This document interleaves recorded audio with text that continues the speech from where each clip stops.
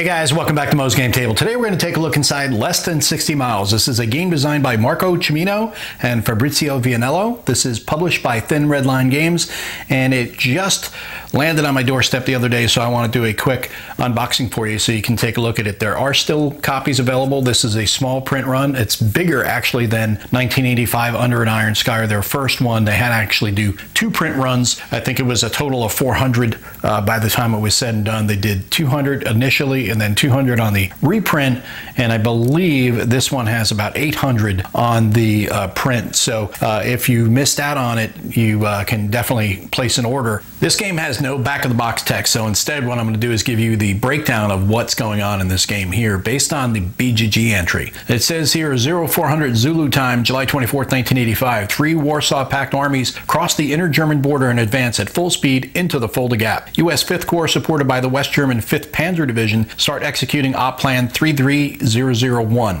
The CENTAG defense plan, prepared and refined for decades to accomplish the apparently impossible task of stopping 4,000 Soviet tanks before they reach the Rhine.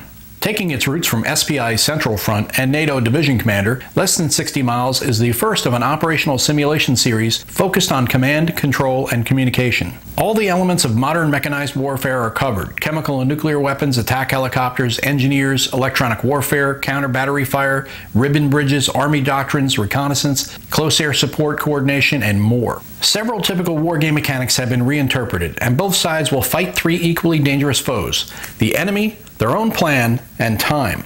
Even a simple action can quickly turn into a disaster when facing an opponent using more efficiently the real key to victory: the OODA loop, theorized by John Boyd in the early 80s and used today as the basis for several military doctrines.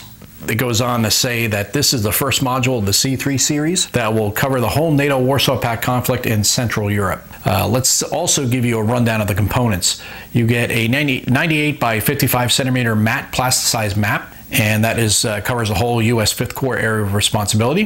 1,000 5/8" matte plasticized counters, 40 action and event cards, 35-page rulebook, 30-page scenario and designer notes book, 2 charts and tables booklets, and 2 10-sided dice, as well as a bunch of Ziploc bags. All right, so let's take a look inside and see what you get inside Less Than 60 Miles. We've got our deck of cards. We've got 2d10, some baggies. We've got our scenario and designer's notes. Rules of play, got some Play-Raid cards and the Play-Raid booklets, our counters, and the map. So I'll set up the map and then we'll take a look at everything individually. All right, so this is the map that comes at Less Than 60 Miles. It is the area of operations for the 5th Corps: East Germany to your right and West Germany to your left. It goes from Hellerbad up in the northeast to Hildburghausen down in the southeast. Over to the west you have Ludwigshafen, and Andernach is the borders, I should say, for the map. But this is a very it's an interesting map because it's got this plastic coating to it, which it's not like it says in the description, it's plasticized. So I think it'll be good and safe from spills, which is nice, although I'm not going to go trying it out by dumping anything on it. But I do like that for durability's sake. The colors are pretty vibrant. They got some dark, really dark areas, and that's where I think it makes the text kind of disappear a little bit. It's not as easy to see them across the map as you'd like. It's not that it's bad, it's readable. It's a really pretty map, but I just kind of feel that sometimes in some spots the text gets lost in the darker areas of the terrain, the colors used for the terrain. Overall, I think it's a really great map. It's just with those little caveats to it. But let's take a look at the rest of the components that come with the game. All right, so this game comes with a bunch of Play-Raids. We'll take a look at them now. We've got our ground combat chart. This has the combat differentials, combat support points, ground combat sequence, weather combat modifiers, chemical warfare combat modifiers, combat modifier summary, terrain combat modifiers, obstacle combat modifiers over here, as well as electronic warfare effects.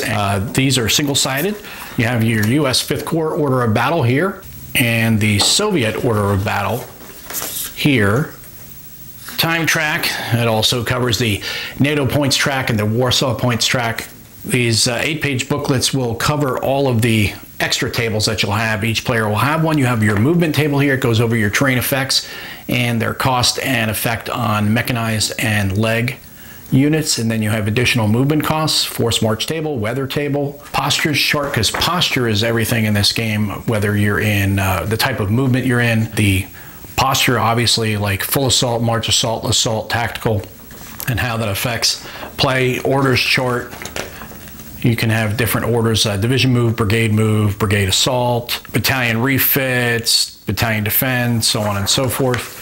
And then we have bombardment table and interdiction table here, AA fire table, and bombardment die rolls, detection levels, ground combat table, attacker combat support, defender combat support, terrain combat modifiers, obstacle combat modifiers, and then your ground combat results. And then you have disengagement table, air points table here, and electronic warfare, intelligence, resupply, and then you have nuclear attack, the unit legends, as well as a breakdown of the unit types, the unit sizes, and the nationalities.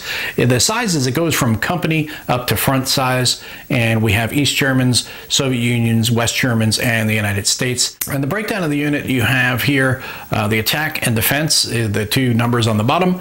The type of unit, obviously, it has a combination of a silhouette as well as the NATO marking.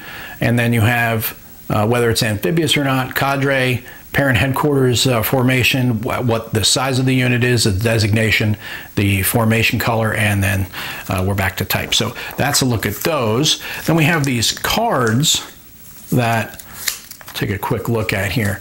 There are two different decks in this, I believe. Yes, you have the NATO and the Soviet deck, Warsaw Pact deck. All right, we'll take a look at some of these cards here. This is Warsaw Pact card. This is Northag Crisis. Play at the beginning of the air phase for the next 4 turns. NATO air points rolls for the following top headquarters have an additional -3 DRM. US 5th Corps, US 7th Corps, and West German 2 Corps. Then you have situation normal all left up. Play at the moment during NATO. Play at any moment during the NATO movement phase. A single US 5th Corps chosen by the Warsaw Pact must stop and cannot expend movement points during the current movement phase. So this is a great way to throw down on your opponent and stop them from moving any further. Code broken during the EW phase. Central Front Headquarters intelligence attempts have an additional +2 DRM for 2 turns. Human, luck, air superiority, air surge, Spetsnaz raid. We've got air mobile assaults, air strikes. Then for the NATO, we have mass desertions. Played during the Warsaw Pact movement phase, NATO rolls a die for up to 5 combat units of East German 3rd Army. And if you roll a 1 through 3, no effect. 4 to 8, increase attrition by 1. And 9 and 10, it increases in attrition by 2. And then you have the same snafu that the Warsaw Pact has. It looks like they're pretty much all very similar. Air mobile forces, deep strike, special forces, same thing. So yeah, they look pretty equivalent, and Bruce Garrick will be happy with that. It's got Wild Weasel. All right, so let's take a look at the counters that come with the game. We have U.S. forces, West German forces. We've got some admin counters here. Real quick, I just want to kind of zoom in and see if I can get some light on these. You can see they've got kind of a little bit of a sheen to them. You may or may not be able to see that, but it's matte, so it doesn't look at all shiny. It's probably not picking up any glare off the lights, which is actually good because it shows you that this is not glossy. It is matte, just like it says, and the plasticized counters, they feel really good. Nice white core, and I think it makes the colors very vibrant, very easy to pick up, and very easy to read, and nice size counters, 5/8 inch. I love that size. So take a look at the rest of them here. Here's your Soviet units and your East German units. And then we've got more admin counters. More here, and some more here as well. But that is, look, I really like, I'm not a big fan of orange necessarily, but this is, these orange counters, they have, with the color scheme that they used and the printing method they used along with the plasticized thing, it almost has like a 3D look to it when you see it in person. So check that out. You'll see what I'm talking about when you get your copy, but really like the quality of these counters. You got 6 counter sheets of them, so you got plenty of box space too to store them, so that's a good thing. All right, so let's take a look at the rulebook that comes with less than 60 miles. It is a 35-page rulebook. Starts off with the introduction overview, breaks down your game equipment, everything that you get with the game. And then you have your general rules, definition of terms, fractions, how they work, and then the sequence of play, which is weather phase, events phase, air points phase, and then player 1 action phase, and then player 2 action phase. And then we have postures that explains how postures work and how they get changed. Then we get into stacking movement, calculating movement cost, disengagement, river crossings, Warsaw Pact Advance Axis, attrition points, headquarters, headquarter reconstruction, command points, attached headquarters, orders, how they work, completing an order, ground combat, and your combat modifiers, combat support, artillery, breakthrough, advance after combat, air points, helicopters, bombardments, interdiction, anti-aircraft fire, detection, electronic warfare, signals intelligence, and then optional rules for intelligence, SIGINT and recon intelligence, chemical warfare, and the different types of chemical warfare there are.